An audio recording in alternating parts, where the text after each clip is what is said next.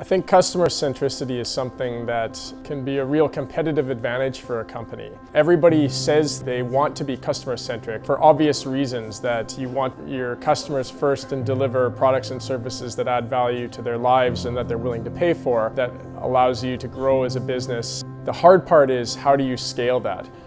Because as you start to grow up as a business, you have a lot more demands on your time.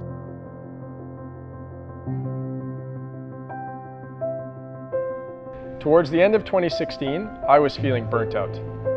I asked myself 3 questions. What could I do that would bring me joy, that would have a big impact on the business, and that nobody else would be willing to do? I would take a month to go spend a day in the lives of our top agents, who were the key drivers of our success to date. I would work for them, live with them, and learn from them. 5 weeks, 12 agents, 2 countries, 12 towns, 2,580 kilometers of road covered, with one clear purpose: learn as much as possible to shape Zoona's customer-centric identity. On the 15th of May 2017, we were off.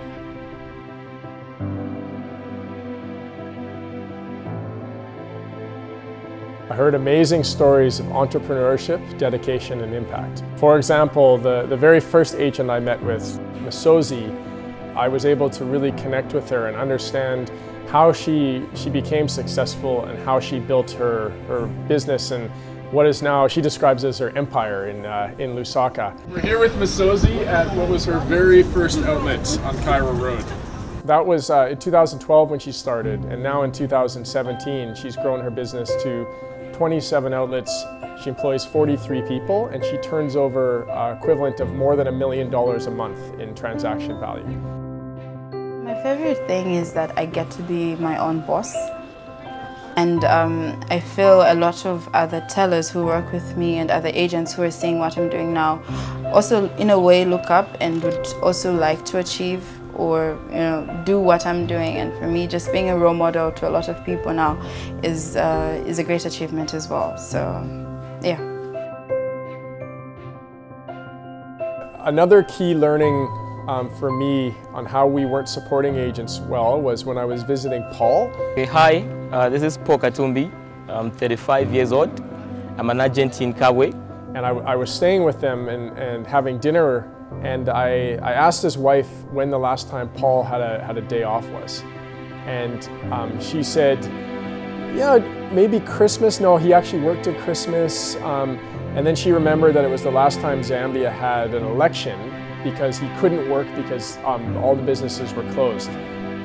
What that really made me realize was how internally at Zoona we were having conversations around how do we get Paul to expand faster? How do we push him to grow more? If he's not going to do it, do we need to set up another agent to make sure that there's like healthy competition? Like, that conversation with his wife just made me realize how we weren't viewing the agents as people, and how it wasn't a sustainable model. And how we really need to have a holistic agent model that supports their well-being and their personal growth and development. And what I was able to take back to the team was, how do we flip our mindset from being managers of agents in more of a command and control model of just pushing these people for growth and development, to being investors in entrepreneurs and doubling down on the successful ones and supporting them to remove bottlenecks and grow them as human beings. So Mandia was a very special agent as well. Somebody that Brad, our co-founder, often refers to as his brother from another mother. I'm Squanda Mundia, one of the longest serving Zoona agents in Zambia.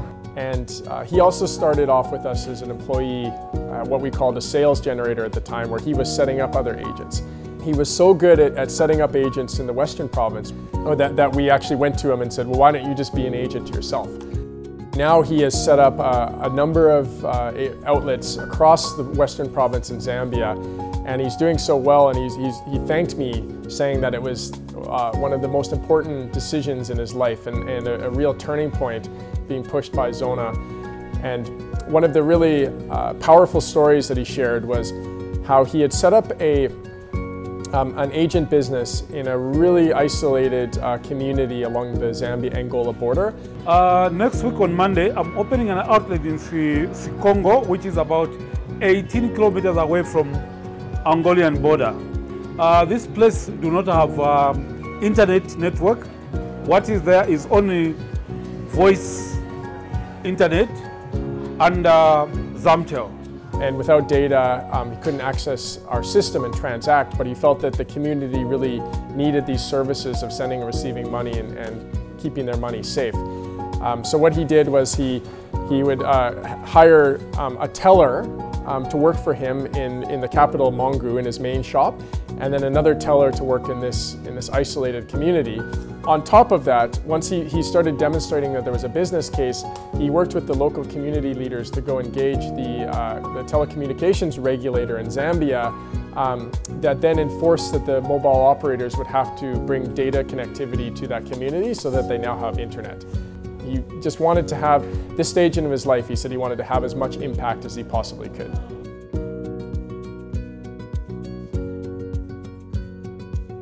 So another example of an amazing agent I met was a gentleman named Musanide in Lusaka. He had grown an incredible business in Lusaka City Market, extremely densely populated and really busy part of the country and of the capital city. And I remember having dinner with him and his wife at his home, and I was just asking him about his ambition. And he's just said, Mike, I need to grow. And I said, what does growth mean to you? Do you need a few more outlets? Do you need more float? How do we help unlock this growth that you want? And he said, no, Mike, I want to be an international businessman. He's like, you need to help me get to this level that I know I can achieve, but I just need support. And really realizing that these agents, a lot of them have hopes and dreams in the same way that I did when I first moved to Zambia a long time ago and met Brad and Brett, and we were trying to figure out what is our vision at Zoona, and we came up with this concept of a cashless Africa, right? And you need to start with these big visions and big statements, or you'll never have a chance of succeeding.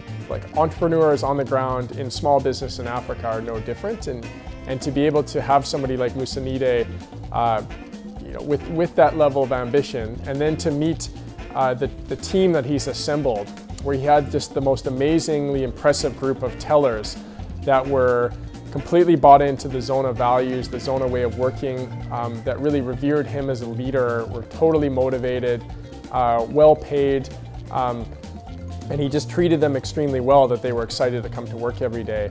And I was quite inspired by that. So the awesome thing about customers is they actually know what they want pretty well.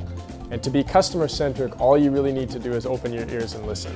When I got back from my trip, I think I had a much better understanding of who our customers were and their hopes and ambitions. So for example, the first agent I met when I got to Malawi was a young woman named Elisiba. And she had, I think, 7 outlets in and around Blantyre, and was one of our very first agents that we'd set up in Malawi, and had grown a very impressive business, and really seemed to me to have the potential to be like the Malawian Masozi or Sandor, these giants that we had seen rise in Zambia over the last 8.5 years. I remember being in the car with her, and I asked her, Elisiba, if you were CEO for a day, what would you do? And she had such a crisp answer, where she said, I would get our top agents together and ask them what their most important problems were. And I would prioritize solving their problems. And this was something that was consistent across all the agents that I talked to, where they felt that we weren't involving them in our expansion process, and they were all battling with how much float they had. But just that insight of you just need to ask the question and the agents will tell you what to do. It was a total change in mindset from back to what it always should have been, but I felt that we had moved away from for a period of time. So the last agent I visited on the entire trip was a woman named Memory in Lilongwe in Malawi. And she told me this incredible story about how she became an agent, where She was unemployed for a period of time, as many young Malawians are, and literally saw a new Zoona branded vehicle driving down the road.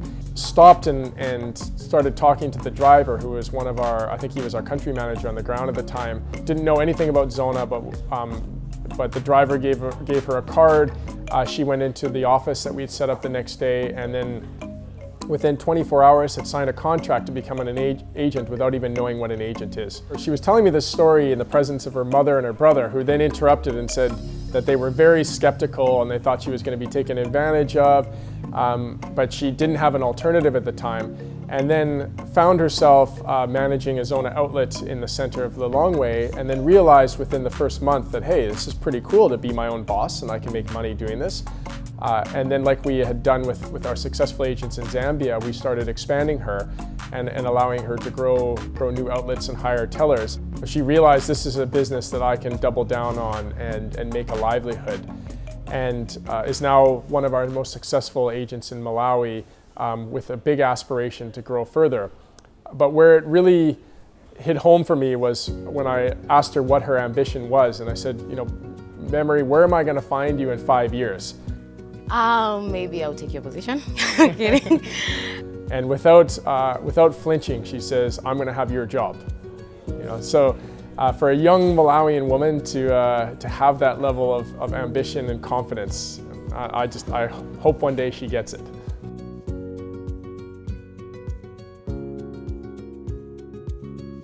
So what I've come to realize is I don't believe I can be an effective leader if I'm not connected to our customers, because it gives me such a sense of purpose, but also a lot of insights and ideas that I can then bring back to the team and communicate and share and amplify these stories in a way that other people can't because of the position I'm in. So I would definitely encourage other leaders to take the plunge and to lead from the front and be completely obsessed with your customers.